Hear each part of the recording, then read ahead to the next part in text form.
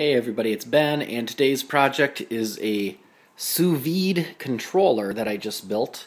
So basically I've got a temperature controller in a project box and a power inlet to it, and inside the project box it's pretty straightforward. I've got the power rigged up to this temperature controller, which has a relay inside, and that runs a switched outlet. So basically, based on temperature, this thing turns an outlet on and off, and that thing, of course, could be a crock-pot or a rice cooker or something like that.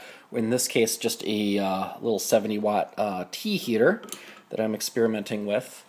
And just right now, we hit 137 degrees, which is what I was shooting for, so let's change it. And we'll say, let's put the temperature, I don't know, a couple degrees higher. And now you'll see it kicks into the heat mode, and I'm drawing 70 watts. And what it does is it checks it with this little temperature probe here. So right now, if I put it in this cold dish of water, you can see the temperature dropping, and it's going to turn on the heater unit. And now if I instead put the probe in a dish of hot water, you'll see the temperature rise, and it will stop the heater.